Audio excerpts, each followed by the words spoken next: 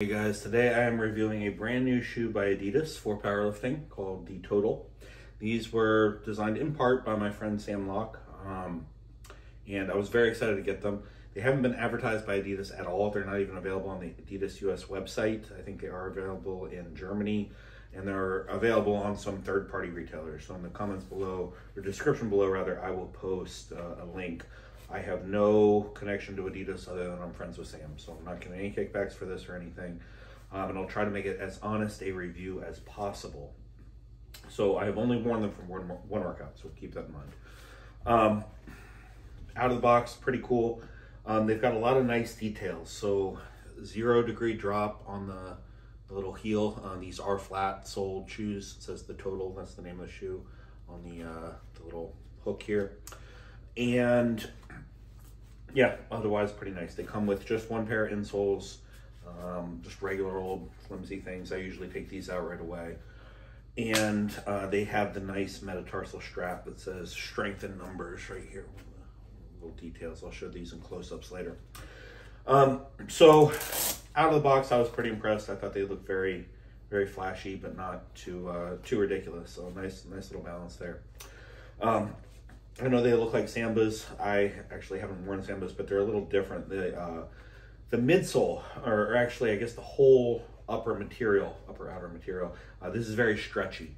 So that's pretty nice because even though it appears that they're pretty narrow, that it does have a decent amount of stretch through here. I don't know if these little stripes, I don't think they provide any type of support, but the strap does a lot. And there's a little sock type liner in here that also provides quite a bit of support. So a lot of support through the midfoot, actually too much, and I'll get to that in a bit. The toe box is actually very wide. I would say this is as wide or wider than the Reebok Power Lights, definitely wider than the Romaleos, wider than the Sabos. So if you like any of those shoes, this will be plenty wide enough for you, at least in the toe area. And then I do not know the height of the sole. I don't know how much this is going to elevate your foot off the ground, which is relevant for deadlifting. I can tell you it feels pretty significant. It feels about the same as the Sabo. I don't like the Sabo shoe for that reason.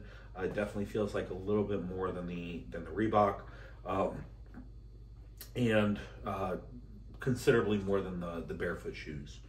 So somewhere in the middle there, I think, in terms of efficiency for the deadlift, depending on your preferences. They run true to size.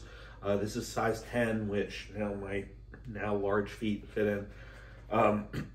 And I don't think there's any need to size up because, like I said, there is plenty of room in the toe box. I did order a size 10.5, so I can do another review for you guys. That would be half a size up for me. I definitely wouldn't go larger than that.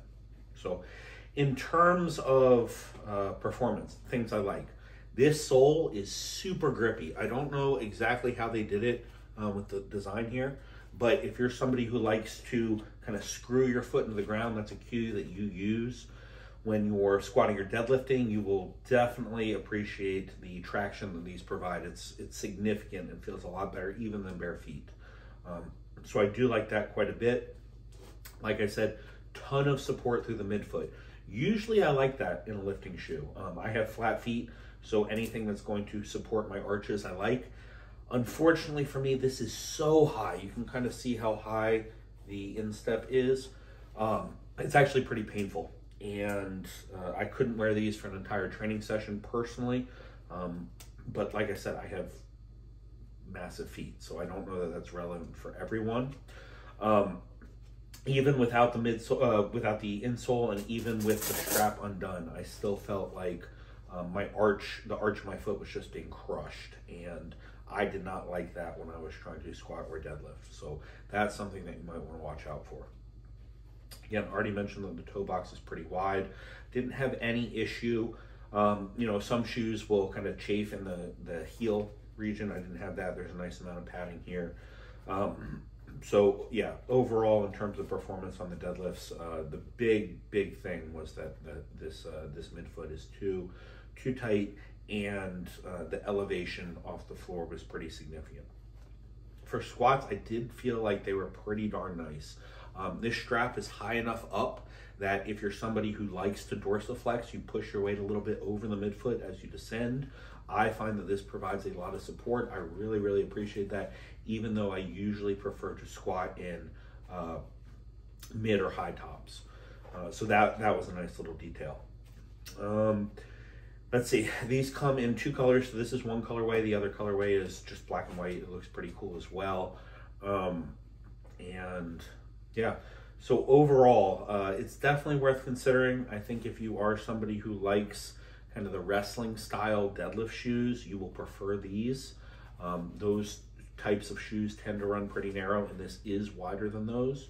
But it's still, if you're somebody who likes the true type barefoot type feel, this will not provide that. This is more of a kind of supportive lifting shoe that's still specific enough to be able to be used for the squat, the bench press, and the deadlift, unless you like lifting in heels, obviously.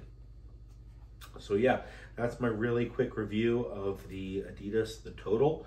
Again, the links to purchase it are below. I don't get any sort of kickback from that. I do hope you found this helpful. I'll show you guys a few close-ups right now. So we have the nice little, the strength and numbers detail there, 0 degree drop, the Total. There you can see kind of the texture on the sole. That's the kind of high instep that I don't like.